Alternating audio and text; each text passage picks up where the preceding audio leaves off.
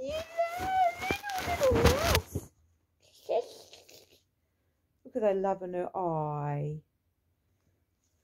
I'm going to go out with Chiquita today in the car. We'll go to Frankston. It's 11 k's away, but I've got a letter from the pharmacist saying I have to go there every day to get my meds, which I don't now, but I'll still use it if need be. I'm going to go to the fruit shop and buy a whole lot of fruit and veggies to start my fruit and veggie detox tomorrow. I'm not looking to cure my liver cancer.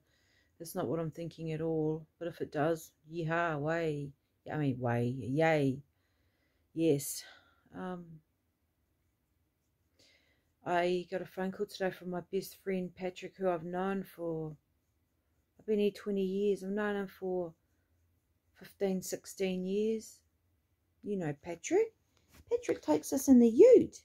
We go for a drive with Pat. Where's Pat? He's not here today. He rang me and he said he through a blood and a urine test that they found out he's got prostate cancer. And I just watched a doco about it, about this guy in England. And so they took out his whole prostate gland, checked the area was clear, so no chemo, no radiation, that's good. And then, but he had to wear adult nappies, diapers, because he couldn't contain his urine. He just weed himself. So Pat's very skinny, so we have to get him some really tiny. I was just telling him what I know, and I said to him, Pat, this is not going to kill you.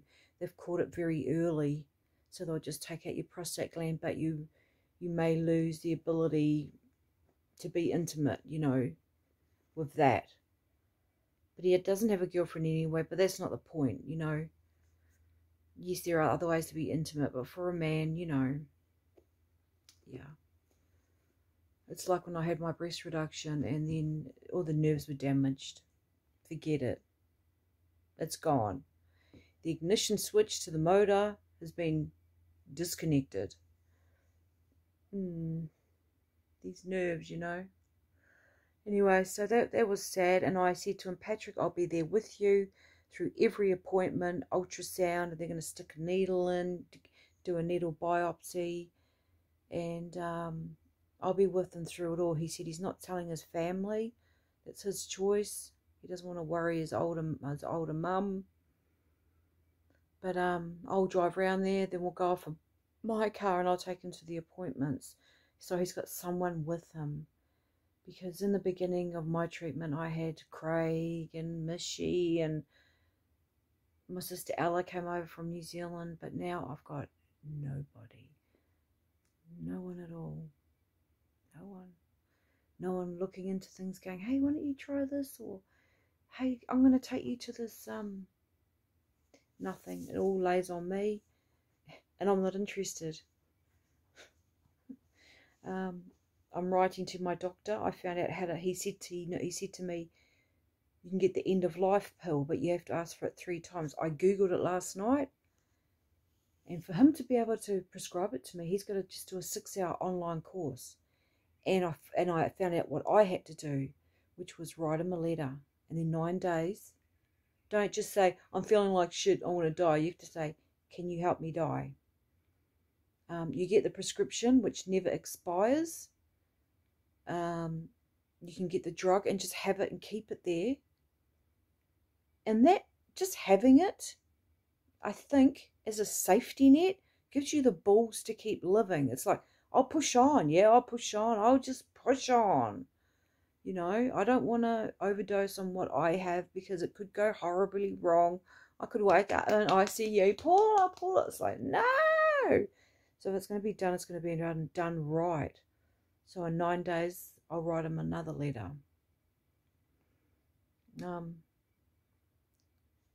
Yeah, I just want it to have it, to know I've got it. Like if I had a loaded gun in that drawer, yeah, it would be good. Like if I had a loaded gun in my glove box of my car, I would probably drive to more remote places in Australia than what I will do. You know, because you're there all by yourself. There is no one around. And people that aren't right in the head, they might go, ha ha. And I won't be, I'll just go, It's just that peace of mind, the safety net.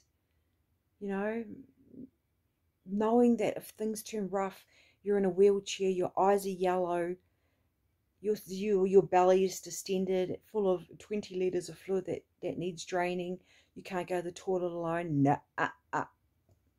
That's, and I've already spoken to my mum about it, and I've explained. They're doing a vote in New Zealand about euthanasia, and I said to them, please vote yes for me, Mum. Even Mum said, you know, if she got to that point where she couldn't look after herself physically, she wouldn't want to be here. So it's all very personal. But anyway, it's always good to have a safety net. So I'm going to try my hardest to get this, to get it. Once I've got it, I'll be like, yeah, now I can just forget about it and I'll live. That's how I feel. Yeah, all good. Anyway, I've rambled for so long. See y'all. Mwah. Say bye. Say bye-bye to all your peoples. She's so beautiful. She's starting to get a little grey on her nose, which makes me sad. She's only 3. Ciao, y'all.